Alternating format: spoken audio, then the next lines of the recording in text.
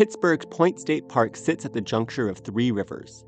To the south, the mighty Monongahela rises from the foothills of the Appalachian Mountains.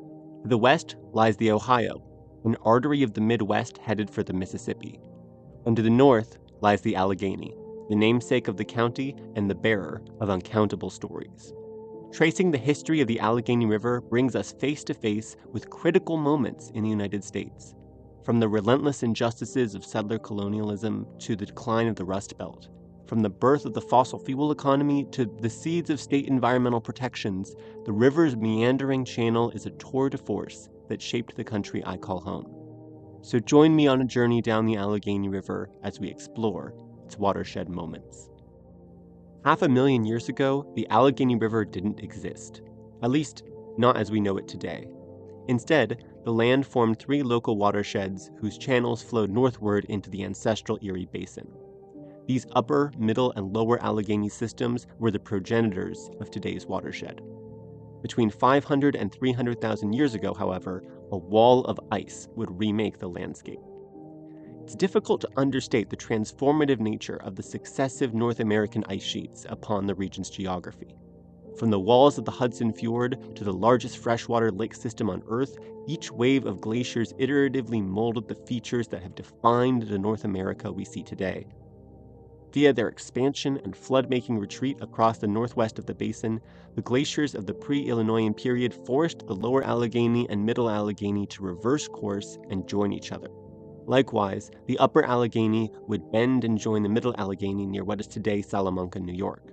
From this initial state, the watershed of the Allegheny River took shape. Connecting to the continent's other river systems, the Allegheny now forms the northeasternmost drainage of the Mississippi Basin, for which it is now a sixth-order tributary. Glaciers of the successive Illinoisan and Wisconsin glacial periods continued to shape the watershed's geography. Northwestern glaciers deposited alluvial materials of sand, gravel, silt, and clay in the valleys and eroded the hills, leaving a terrain of more consistent altitude. The eastern parts of the basin that were glacier-free remained more mountainous, forming a steady gradient westward. Located entirely within the physiographic province of the Appalachian Plateau, the watershed drains nearly 30,000 square kilometers. The plateau is characterized by sedimentary strata that have been repeatedly broken by folding and faulting. This geology has produced fractured rock aquifers that carry and store much of the basin's groundwater. Atop this layer, the material deposited by glaciers in the northwest is generally much more permeable and forms a network of easily accessible valley-filled aquifers across the watershed. The 520-kilometer-long river begins flowing in what is now Potter County, Pennsylvania, where it flows north into what is now New York. After around 80 kilometers, the river turns back south to re-enter Pennsylvania. Today, this portion of the river's run forms the Allegheny Reservoir, the river's largest retention area. After 190 kilometers of meandering through rolling hills, the Allegheny joins its southern neighbor of the Monongahela to form the Ohio River in what is today Pittsburgh. With an annual average discharge of 20,000 cubic feet per second, the Allegheny is the largest of the Ohio River's tributaries.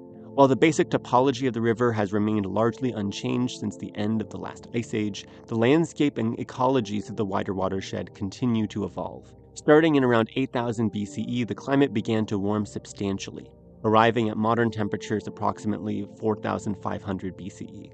The retreat of the ice sheets and warming of the climate enabled the formation of a lush local ecology. The Allegheny Valley became home to beech maple, northern hardwoods, white pine, and hemlock forests. Over 250 species of birds, over 80 species of fish, along with dozens of reptiles, amphibians, and mammals formed a diverse community of fauna.